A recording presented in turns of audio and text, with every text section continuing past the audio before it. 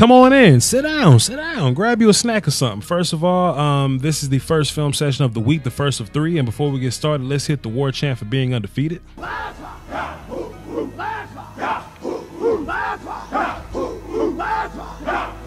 A lot of teams can't say that they're 3-0, so let's enjoy that. But let's get into some film. We knew that going into this game that we were going to take a look at Robert Quinn and how he was going to be as a pass rusher. Now, last year, the defense really didn't get going until about week 5 or so. You know, we had that weird, shootout with the Lions, and, you know, there was a game where we gave up some points, some big yards against the Texans, but we really weren't top tier until that pass rush really settled down and the rest of the defense started to fit that mold. I think that's what's going to happen this year. You want to help Anthony Brown, you want to help Cheeto, okay, well, you give him some pass rush pressure up front, right?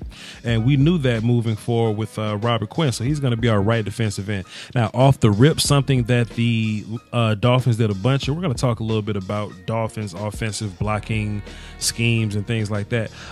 They left 2 extra guys in to protect because they didn't want us to get that much pressure on Josh. They took the chance of, we're going to run our 3 receivers out against your however many DBs and we'll just see what happens. Now, was that an effective strategy? No, because they would get us on some plays like this where Cheeto got beat there. They would get us on some plays, but, you know, you can't continue to run that kind of offense because at some point we're going to adjust to it. Now, what happened here is that you see Jalen Smith, Van Der Esch, and Jeff Heath just kind of hanging around in the box. Now, why are they doing that? Well, because the guys that they would be covering are right there and right there. So they're there just in case something happens. Now, later on, we did make the adjustment that later on that if they were going to keep guys in to block, that we would just bail these guys out and make them a part of pass coverage. But this is early in the game. But this is how they took Robert Quinn and D-Law. This is how they took pressure away from him. And it worked a little bit, but later on we'll, see things a little different. Let me show you that right now. What I eventually noticed was when they kept in the extra blockers, that's when they were going to hold the ball long and try to attack downfield. But when Robert Quinn got his one-on-one matches, that's when we really saw Josh Rosen get rid of the ball quickly. And it was something that really upset my poor little heart. I was really upset because we see Robert Quinn just flying off the football and just almost getting that sack. And what I like about it is that, it's not like we just saw him flying off the ball like some of the times and he would get pressure, every other play or something. Like every single play, Robert Quinn was coming off the football and he was blazing. And it's plenty of examples to where, Robert Quinn, you would think he would get the sack, but he's just almost kind of, sort of, just not really almost there, ball's gone. And it started to make me sick because the pressure is there. The ball get off is there. He's one step away from actually being there. So when Robert Quinn really gets in the midseason form, like he just kind of got to work on finishing, but in terms of flying off the football, using hands properly, we see him going for this nasty swipe right here, attacking the outside hand of our left tackle here. Cool, bending the edge. Robert Quinn's really good at bending the edge, man. And we'll just, yeah. They even held him right here, man. My man's was holding Robert Quinn. They ain't even call it. But what that tells me is that, if we play against another team and, they may not get rid of the ball quick. It may be a situation where they hold it for just one extra second. We may run into a team that, maybe they don't want to leave 7 guys in to block for the quarterback. They just want to run empty. And, I think if we get a little help from the DBs as well to kind of hold that pressure, hold that receiver just a little bit more, then maybe Robert Quinn can get there a little bit. And I'm glad that it actually paid off, man. First of all, we got Robert Quinn on the right. He's wide 9 Quinn. That's after he says his morphing time and he transforms one time. He transforms from Robert Quinn to wide 9 Quinn right here. When he turns into wide 9 Quinn, this upfield get off is just ridiculous. And I think it's all coupled with he gets the one-on-one with the left tackle, and Josh Rosen actually holds the ball for 1 second extra. Normally the ball is out like 2.5 5 seconds. Let's count it this time. Let's go. 1 Mississippi, 2 Mississippi, 3 Mississippi. So right on 4 Mississippi, we get Robert Quinn actually getting there. So hey man, we get these. let's just make that one step quicker. You know what I mean? And that'll probably be where most of our sack production came from. As a former offensive line, I just know some of the keys or the indicators that we got beat. First of all, this offensive line, this left tackle's first step wasn't bad. Boom, this first kick step right here where he covered a little bit of ground and it was quick. I like that, but then he looked over and he realized how far upfield Robert Quinn actually got to him. And you see how small that second step was? Look at his first step, then look at how small that second step was. Then you're going to see him cross his feet. If you see an offensive lineman cross their feet like that right there, dropping their post foot and crossing their feet, you know you got him. Robert Quinn was just on this dude's back hip faster than he was able to then he was able to kick, and it made him turn. And when you turn, your quarterback dead as fried chicken, fam. How about this though? Shouts out to my son Randy Gregory. But when Randy was on the field, he was able to do things like this in the run game. When the offense would inside zone to the right, he would be the backside unblocked guy, kind of sort of quasi, and he would just be able to chase it down from the backside. He would just be able to come up field and read everything that's going on backfield, and then cut that thing real close to the offensive line, get flat right there, and make the play there. Some guys just aren't athletic enough to make it. Some guys will kind of get upfield and round a little bit, you know, and that'll kind of throw off a little bit of the angle or the approaching speed to actually get there. But Robert Quinn, being a savvy veteran, he just flattens that thing out, man. He just makes the play in the run game. Y'all should know better than to not block him like that. Oh boy, this DeMarcus Lawrence sack was so nasty, and I'm just waiting on him to get a little more consistent in the pass rush game. But oh my goodness, take a look at your boy D-Law at the left defensive end. Y'all know D-Law got the hop skip move, right? The the move where he gets upfield, turns his hips towards you, hop, then he slaps your hands down. Look at him fake the hop step, right? Look at him fake the hop step. I ain't came up with a word that I want to call it yet. The hop slap, his move. Watch him fake it just to get the right tackle going upfield, just to spin back inside. Check out your boy. Check out your boy. My goodness. Wait a minute, man. What are you doing, my guy? Why are you getting twisted all up like that? Press the button.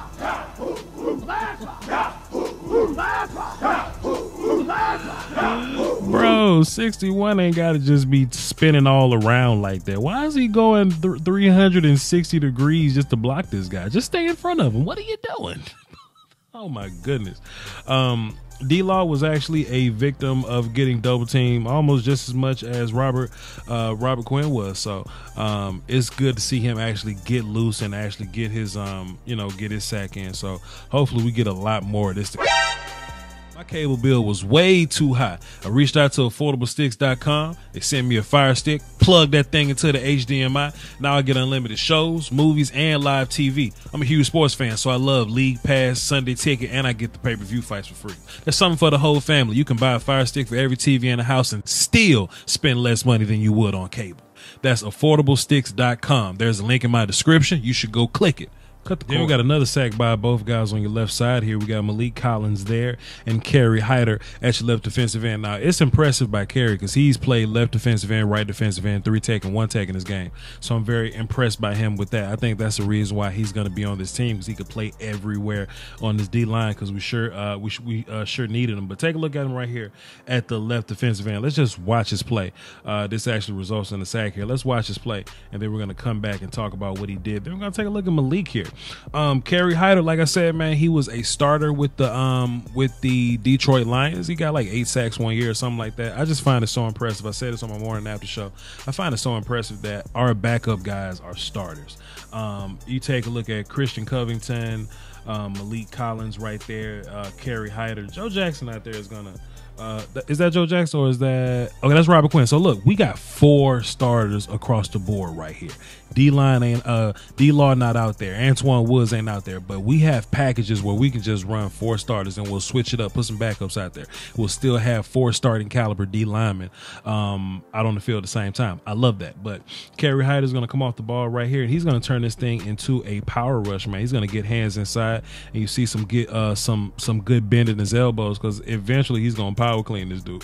He's just going to get a good little push right there. See the little push right there? He's going to power clean this dude. Then he needs a secondary move to finish the block. He needs a secondary move to complete this rush, and he's going to do that by swimming over the top right here.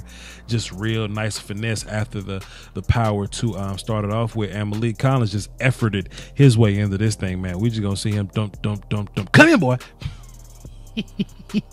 Good job by Malik. What I noticed from Tristan, and Tristan didn't have too many big plays here, but what I did notice from watching the film is that he started trusting his eyes a little bit more in the back portion of the game. What I mean by that, let me show you the same play twice actually. Tristan Hill, they're gonna run this trap up front. They're gonna let Tristan Hill. Let me show you the play because y'all hate when I start talking about the play and I ain't even showed it yet.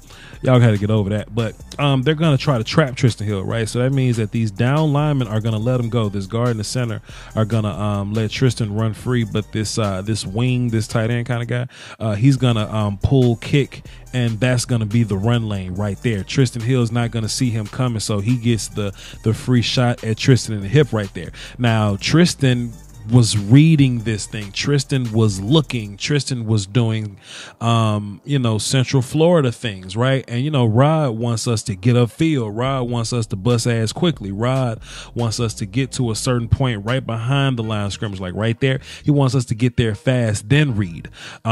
Tristan got caught reading and guessing, and he got trapped because of it, right? Now that's a typical rookie mistake. What I like about it is that he learned from it. Watch this.